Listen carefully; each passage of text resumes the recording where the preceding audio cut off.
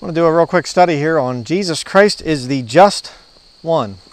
I find that very interesting wording because when you get right down to it, this whole Trinity Godhead debate thing, it's not just a thing of I'm trying to prove Trinitarian doctrine wrong and look at me, I'm right, they're wrong. It's about magnifying the Lord Jesus Christ and glorifying Him as the only one God. There's only one Lord, there's only one God, and Jesus Christ is the just one. Let me show you. Turn in your King James Bible to Acts chapter 3. Acts chapter 3, verse 13 through 15.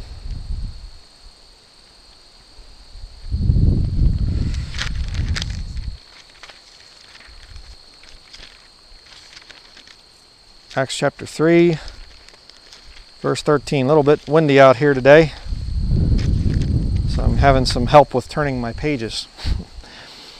Acts chapter 3, verse 13. The God of Abraham and of Isaac and of Jacob, the God of our fathers, hath glorified his Son Jesus, whom ye delivered up and denied him in the presence of Pilate, when he was determined to let him go. But ye denied the Holy One and the just, and desired a murderer to be granted unto you, and killed the Prince of Life, whom God hath raised from the dead, whereof we are witnesses. Okay? You see a bunch of interesting things there, kind of titles of Jesus Christ there. He's the Holy One and just. He's the Holy One. Hear, O Israel, our Lord, the Lord our God is one. You see? Not three. Right? And you say, but 1 John 5:7. Yeah, three that bear record in heaven, and these three are one. Okay? And I understand that there are people that believe in the Godhead doctrine, but they try to blend it with Trinitarian language, extra biblical language. I understand that. Okay? My attacks are not directed at those people. They're messed up. I used to say Trinity. I used to say some other things too, persons. Then the Lord really started to convict me of that. And what does the Bible actually teach? The Bible doesn't teach persons. The Bible doesn't teach Trinity. All right? But here's the whole thing. Trinitarians are liars. The real Trinitarians, the ones that are hardcore Trinitarians, they will lie right to your face because they say, I believe in God the Father, God the Son, God the Spirit. Okay? And then you say, well, then you believe in three different gods. No, we only believe in one God. Oh, so then the Father and the Son are one and the same? No, they're two separate persons. So they're three separate persons, two separate Father, Son, but then the Holy Spirit comes in there. So that's three separate persons, but they're not three separate gods. How does that even make sense? Well, it doesn't. It's just a mystery. You're just supposed to understand it as a mystery. No, I understand it as being a rather messed up system that God had nothing to do with. All right? So when you get a Trinitarian, a real true one, and they say, we don't believe in three gods, they're lying to you. Do you believe in God the Father, God the Son, God the Spirit? Yes, but they're only one God. You're lying. You're lying. You just named three gods. Okay? You are a deceiver. You are a liar. If you are a Trinitarian and you hold to that whole mess, God the Father, God the Son, God the Spirit. You just named three separate gods by the rules of simple mathematics. Okay? I have a truck, I have a car, and a van. But I only have one vehicle. No. It's the same vehicle. No, they're three separate vehicles, but it's only one vehicle. You're cuckoo. Brain dead. Flatlining. You know. Jesus Christ is the just one. Well, He's the just one, and you know, I mean, think about what that's saying. If Jesus Christ is the just one, that's a singular, it's definitive article. The just one. Okay? Is the Holy Spirit not just? Is the Father not just? Jesus is the just one, the Holy One. That's a singular reference to one being. If Jesus Christ is the just one, the Holy One, then the Father and the Spirit are both outside of that. Not that difficult. Acts chapter 7.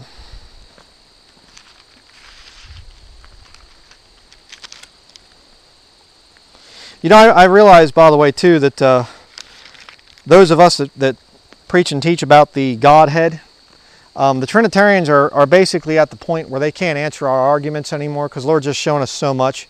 And they're just kind of trying to ignore us, and they're saying, oh, they're twisting the scriptures and things. You see, that proves that they're Catholic.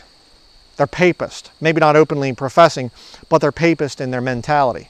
Because, see, a papist gets to a point where they can't answer the heretic, and they just say, oh, you're a heretic or an arch heretic, and you're confused, you're mentally ill, you need help, or you should probably just be executed. You've been turned over to a reprobate mind because, you see, they can't answer you anymore. And we're getting to that point now with the Trinitarians. They're giving up even trying to answer us now because they can't. Because they can't. They can't answer us. Acts chapter 7, verse 51 through 53, because it's the Lord speaking through us, by the way, not our own talents. Acts chapter 7, verse 51. Ye stiff-necked and uncircumcised in heart and ears, ye do always resist the Holy Ghost, as your fathers did, so do ye. Trinitarians resist the Holy Ghost. It's funny because they leave him out a lot. The Father and the Son, the Father and the Son, you know. Interesting. Which of the prophets have not your fathers persecuted? And they have slain them which showed before of the coming of the just one. Interesting. Of whom ye have been now the betrayers and murderers, who have received the law by the disposition of angels, and have not kept it. The coming of the just one. Is the Father not just? Is the Holy Spirit not just? Oh, well, no, they're just two. Or just three, I guess. You know, they're also just. Where does the Bible say that? Like I did the video a while back, a year or so ago, whatever, and I said about how Jesus Christ says, there's none good but, save one. That is God. Why callest thou me good? There's none good but God. Jesus is not saying, I'm not good. He's just simply saying, are you calling me good because you think I'm a nice guy, or are you calling me good because you understand I'm God? Wholly and completely God. There's none good but God. You see? There's just the just one. There's not three separate gods up in heaven. Acts chapter 22. Turn there.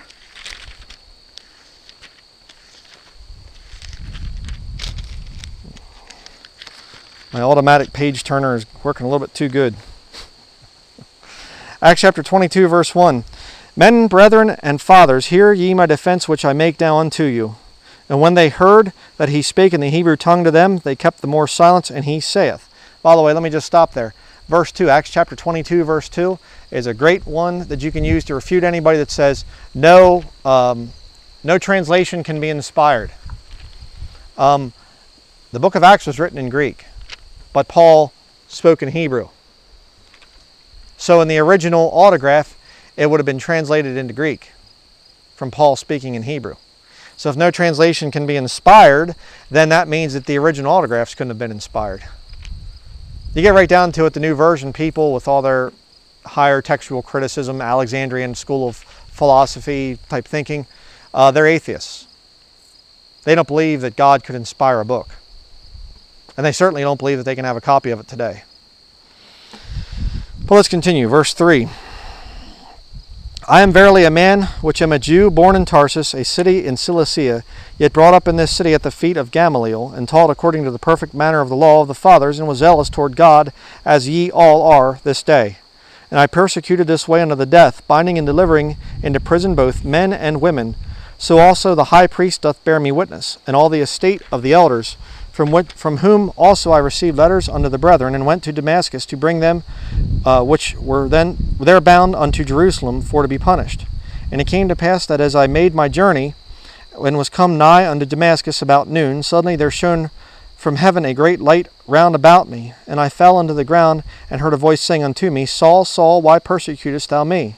And I answered, Who art thou, Lord? Was Saul calling out to Jesus? No, he would have been saying, Who art thou, Lord? He's thinking about the Father. Saul was persecuting people that believed in Jesus. But you see, he's confused, and he says, who art thou, Lord? And he said unto me, I am Jesus of Nazareth, whom thou persecutest. Jesus didn't say, well, okay, let me clarify here, Saul. Who art thou, Lord? Okay, well, I am Jesus, God the Son. Okay? I realize you were probably in your mind thinking of my daddy, God the Father. Okay? Because we're both Lord, you see. But, you know, we're two separate Lords, but yet one and the same Lord. Okay, Paul, you got that? Saul, excuse me. You got that, Saul? Okay? I know you said Lord, but let me just tell you which one I am.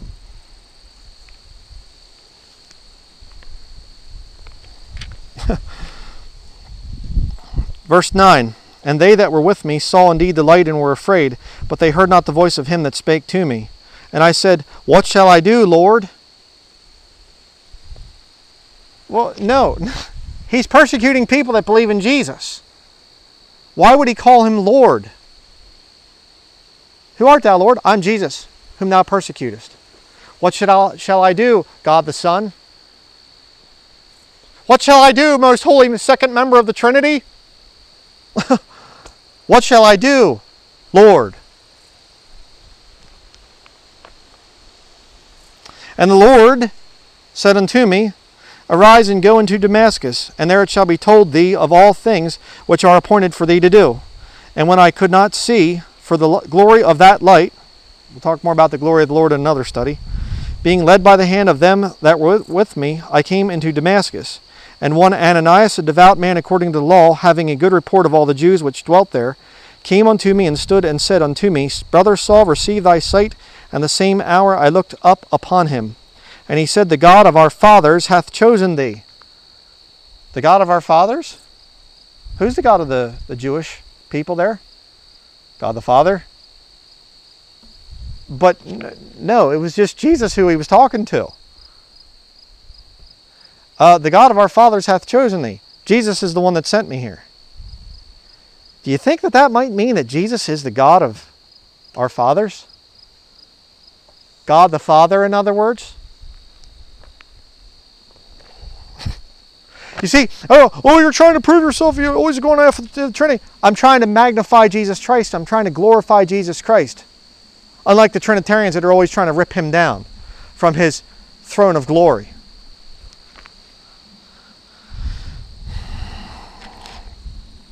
And he said, the God of our fathers hath chosen thee, that thou shouldest know his will, and see that just one. He saw him. Who did Paul see? Who did Saul see on the road to Damascus? Did he see the God the Father? No, he saw Jesus. Maybe he saw a little white bird called the Holy Spirit. I know he saw Jesus.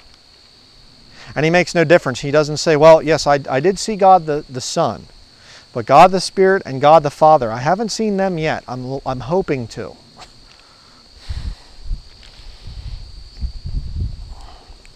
See that just one, and shouldest hear the voice of his mouth. For thou shalt be his witness unto all men of what thou hast seen and heard. And now why tarriest thou? Arise and be baptized and wash away thy sins, calling on the name of the Lord. We could talk about that one too. And it came to pass that when I was come again to Jerusalem, even while I prayed in the temple, I was in a trance, and saw him saying unto me, saw who? God. Jesus. Make haste and get thee quickly out of Jerusalem, for they will not receive thy testimony concerning me. And I said, God the Son, they know that I am... I'm sorry, I didn't read that right. And they said, second member of the Trinity. No, I didn't read it. I said it, I didn't read that right either. And I said, Lord. They know that I imprisoned and beat in every synagogue them that believed on thee. And when the blood of thy martyr Stephen was shed, I also was standing by and consenting unto his death, and kept the raiment of them that slew him. And he said unto me, depart, for I will send thee far hence unto the Gentiles.